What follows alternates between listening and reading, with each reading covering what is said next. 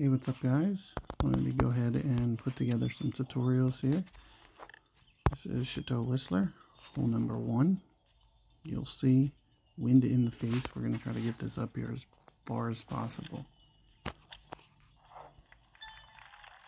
So that's what I'm doing, utilizing a Mojave. I want to make sure I can get to this green in 2. And with only a fusion 3, that becomes monumentally harder when you're faced with a headwind. So with that in mind, you'll see that we're kind of up against it for 2 shots here.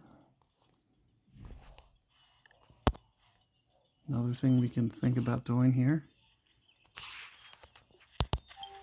maybe adding something with more topspin. Even though my El Capitan is kind of on a low level, still thinking about going with it because of the extra topspin. Extra topspin, when it's a scale of about 30 more, is definitely going to be more than 7 yards of distance carry. I've found 10 yards to be a little bit closer to 7-ish yards, give or say. So every 10 I go beyond is probably going to... So if I was to go 6 bars, this is going to run out pretty well. However, it's being hindered by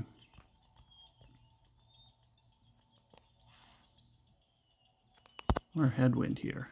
So even though it looks like it's going to roll out a very far way, maybe, I can tell you that it's going to collapse down.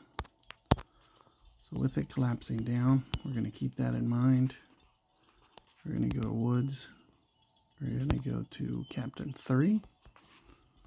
You can see with where I'm at spin-wise, 1 from the top. And of course, this is definitely a guess. And we're going to go beyond max here. Reason being is because all the bounces and rollout, it's going to deflect more. So I'm going to go much more like 2.9 or so. It's just kind of a guess. And the biggest reason is because all the bounces are going to be influenced by wind effect. Whereas when you're back spinning, that's how I calculated the rings. You can see maybe even that was even a little under. You can see I should have gone the full thing. It was kind of a guess. This club has a decent amount of guide. At least that gives you a reference points. I could have got there, but I just wanted to be on the safe side, which was obviously being a little too safe, because you're better off getting on the green than you are getting a 9.99. Now keep in mind, all I'm going to do here is dunk, put the center in the cup, and with the Mojave on, it should be a little bit of extra precision for you, so you'll at least be able to guarantee that pitch. But in the event that you kind of see your ball guide set up the way that mine was, and you get a headwind, just know that you can be a little bit more aggressive. With a side wind, I would have definitely made it to that hole with that same top spin. So keep that in mind. Good luck. I'll see you guys next time.